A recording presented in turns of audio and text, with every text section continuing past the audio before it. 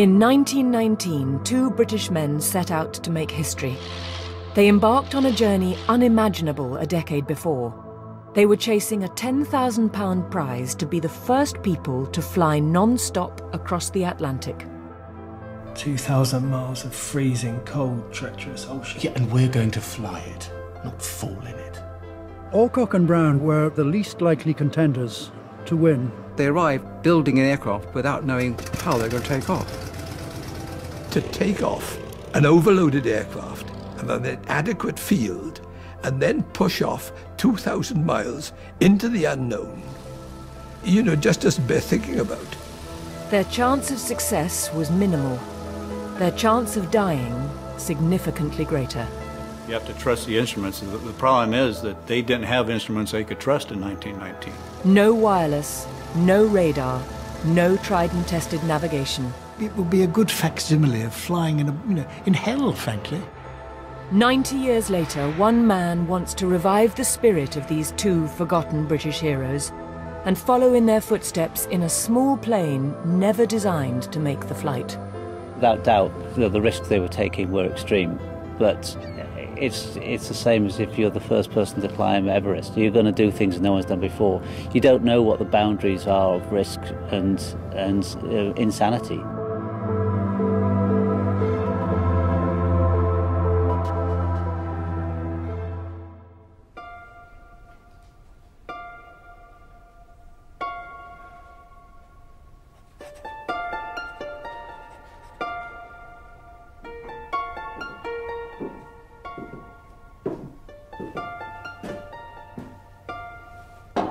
Sir Brown?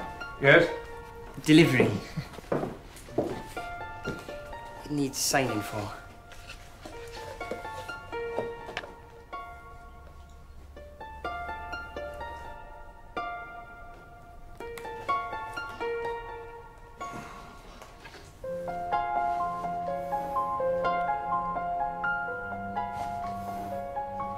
Was there something else? Sir Arthur Whittam Brown. I don't get it. Don't get what you're doing here. You're a hero. I'm busy.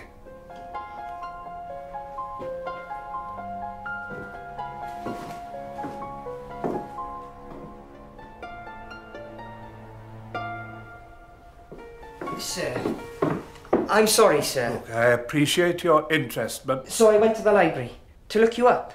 There's dozens of books and newspaper clippings all about you, all saying you're a hero. Look, it says it here.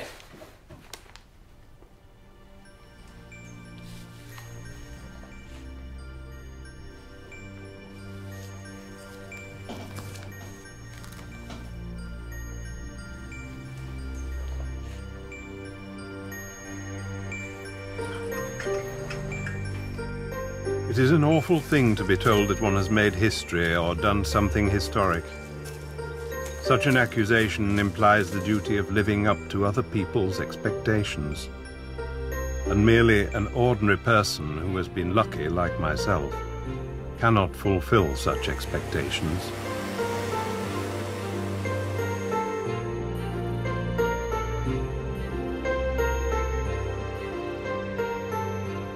This is a story that begins with Britain's first press baron. Alfred Harmsworth, the first Lord Northcliffe, was the founder and publisher of the Daily Mail. He was a man who could see a vision of the future, and a man who was ready to put his money where his mouth was. Just 10 years after the Wright brothers flew the length of a field, the owner of the Daily Mail was offering a huge cash prize to the first pilot to fly across the Atlantic Ocean. Quick translation, I think of the prize money then, £10,000, probably worth 780,000 now, somewhere around about there. The Daily Mail and Northcliffe were ridiculed. It's quite ridiculous asking, giving a prize of £10,000 for people to do that.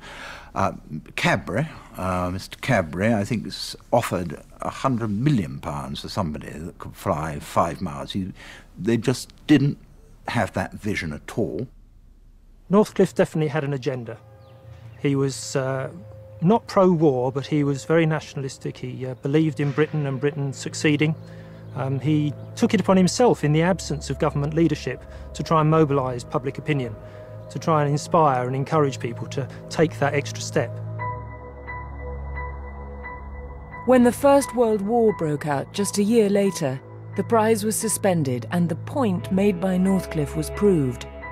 If the British government failed to pour money into the embryonic aviation industry, Britain faced defeat from the air in any future war.